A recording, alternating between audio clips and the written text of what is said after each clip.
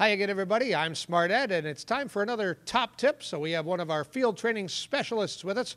Smart Certified Jennifer Gohmann is here, and you're going to show us how to customize a pen to whatever color and all kinds of other options that we might want. Is that right? That's correct. All right, we're going to slide up there. We're going to put the desktop down there and have at it. All right, thank you. Okay. Well, first we're going to start in the notebook software by creating a new page by simply pressing on the third icon in the top left corner of the notebook toolbar. Here we have a new page. Well, if you notice on your pen tray, you do have some basic colors, black, red, green, and blue. But maybe I need a little bit more variety, so I want to create some alternative colors. You'll notice also in the toolbar that we do have a pen to choose from. In the middle, by simply pressing on the pen, we will see we have 8 different options.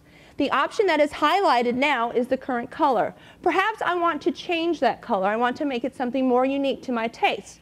So by making sure that it is grayed out and going to our Properties tab, Properties tab is located in the top of the toolbar and also to the right side of the notebook software. By pressing on the Properties tab, I see that I have some options. Let's go ahead and go to the line style because I am changing the color of the line. Now, I don't want to use that turquoise color. Perhaps I like orange. So I'm going to choose orange from my color palette. I also want to make it a little bit bigger so that I can change the thickness. I have the option of the drop down to change the dotted line to a hash mark. I can change the start and the stop to make it a straight line or something to add a little bit more variety. Make sure that when you're finished customizing your pen, you do change it so that you can use it over and over again. Now, to see the results of my customization, I can look back up by pressing on the pen tool and see that I do have the orange that is grayed out. Well, let's see what happens. And here I have it, a customized pen. So are you telling me that we can customize any of the pens up here? That's correct. All right, we're going to switch the monitors here, and I'm going to try one on my own. So I have to make sure that I've grayed out one or selected one, and it's gray because I've selected it, right? Yes. Okay, so now I'm going to go over here to the Properties tab, and I'm going to use the one that's on the top of the toolbar there.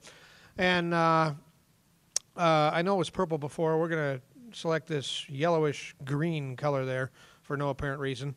We're going to make it extra thin, and we're going to I'm going to change the line style to dots and dash. Oh no, we'll go with all dots. And I'm just going to leave the start and the stop alone. And now, if I don't press Save Tool Properties, will I have this pen at all? You'll have it for one use. One use. All right. So I might want it for more than one use. So I'm going to save it.